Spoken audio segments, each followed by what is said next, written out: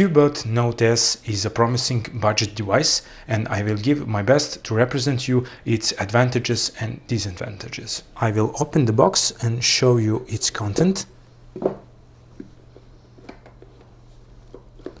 In the box you get the phone, and it came wrapped in this silicone casing. Also we get a transparent silicone case for the phone itself, which is a really neat package content. Furthermore, there is a user guide, USB cable, and wall charger with EU standard. Bundled charger is 1 ampere output, and for today's standards it's on the slow side. Before we go further in review, I want to speak about phone specifications. They are quite similar to other phones in budget class and price point. It is a dual SIM, dual standby phone with Android 5.1 Lollipop. It can take 2 micro SIM cards, and you also can add micro SD cards to expand internal memory. The screen is 5.5 inches and resolution is 1280 by 720. It is a IPS unit with pixel density of 267. Processor is MediaTek 6580 with graphic Mali 400 MP. 2 GB of RAM is more than enough in this budget class, and also you get a 16 GB of internal storage. Back camera is real hardware 5 megapixel, but with software you get 8 megapixels.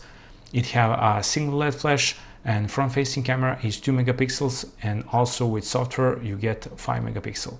These camera higher resolutions are interpolated and they are set by default. Battery size is generous with 4150 mAh. Moving now on external look, phone design is really beautiful. In magical tree, and those are a Hometown HD7 and DGX5, this one is the most beautiful, at least for my perspective. I mention this because they are competitors in price and hardware specifications. On the front side there is a huge 5.5 inch screen. The bezels are quite thin, and this screen is really nice. I will speak about it later in the video. Just on top of the screen there is a front-facing camera with 5 megapixels interpolated, proximity sensor, ambient light sensor, and on the left you have a in-call speakerphone grill. On the bottom of the screen we have 3 capacitive touch buttons. They are back, home, and more options. They don't have a backlight.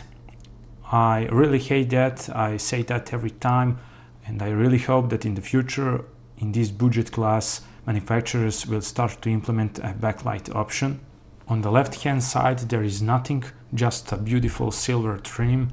It is not metal, it is made totally of plastic. On the right hand side we have a power button with sleep and wake functions, also the volume controls up and down. These buttons are very well made, they feel nice, they are clicky.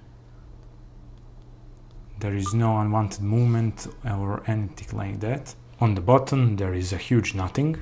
On the top we have a standard micro USB port for charging and synchronization, also with 3.5mm input jack for music. Backside is totally made of plastic.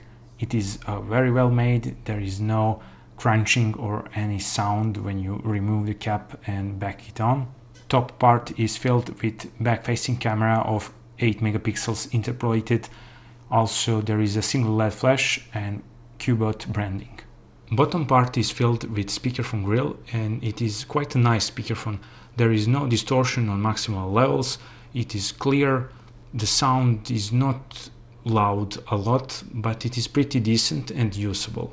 To access SIM tray slots you need to remove a backplate.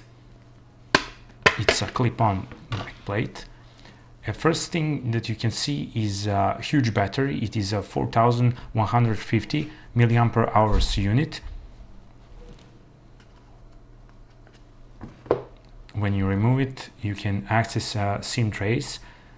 Both are for micro SIM cards, and on the left you have a micro SD slot, which means that if you use a micro SD card you won't lose a SIM tray slot, which is really nice.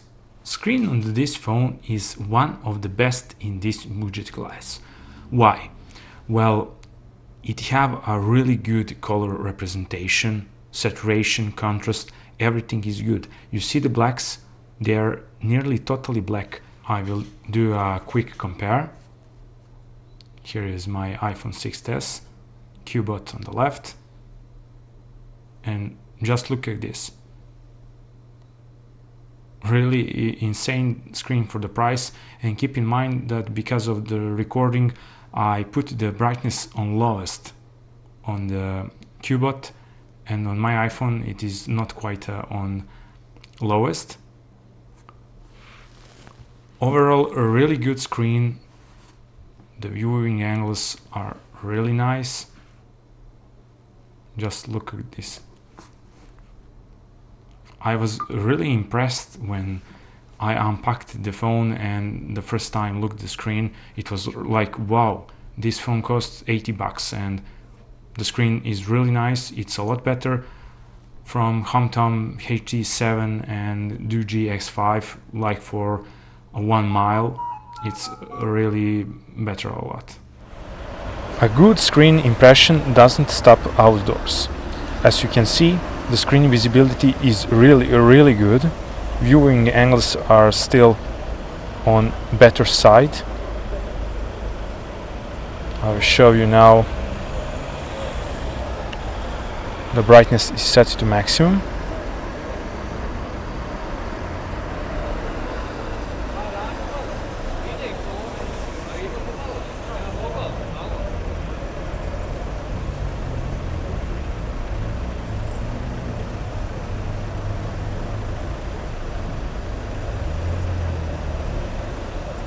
Android Lollipop 5.5 runs really smoothly on this device. It's in majority because manufacturer didn't include any bloatware or a lot of customization. It is a really slimmed down version, and I like that because user will install what he needs. If he wants to change a launcher, he will change it. I don't like when manufacturer put a lot of their stuff, and in majority of cases users don't like that. The phone runs really smoothly. It's snappy. There is a little of micro lag and there and here slowdowns, but nothing major. It's fastest from the budget phones, at least these I tested.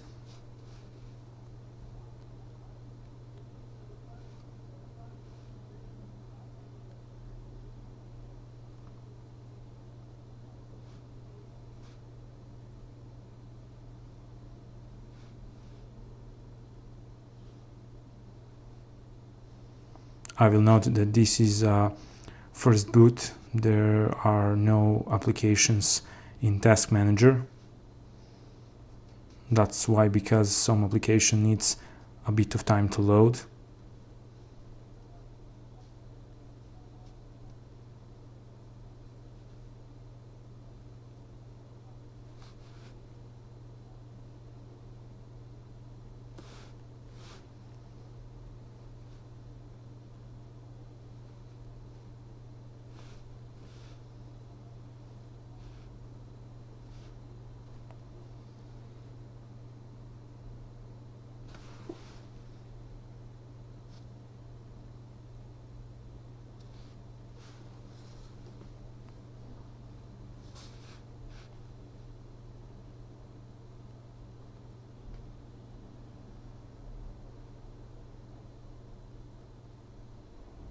Let's see now the benchmark results. Antutu first. Our result is 23,919. It is an expected result from this chipset. And here you can see a detailed information.